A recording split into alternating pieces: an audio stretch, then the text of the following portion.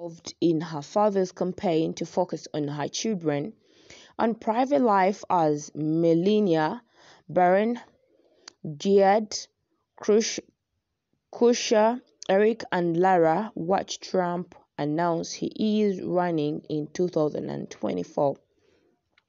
Yes, hello everyone and welcome back to my YouTube channel.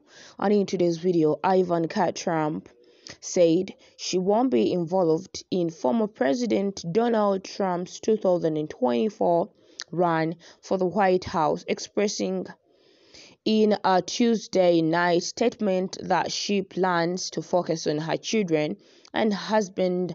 Jared Kushner attended the Mar-a-Lago launch.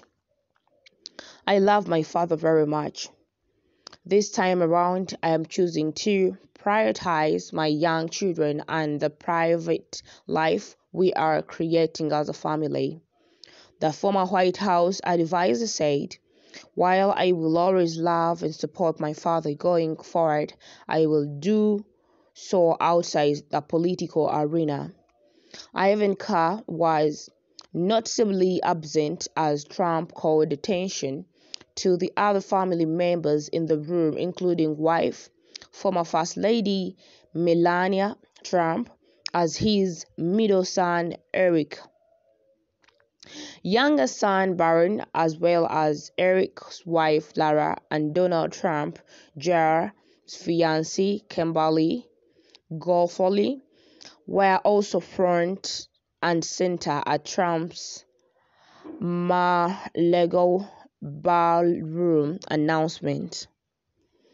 Donald Trump Jr. missed the speech due to the flight hiccup as he was returning to Florida from a hunting trip. So that is it. Tiffany Trump, who celebrated her nuptials at the Palm Beach resort on Saturday, also missed the festivals.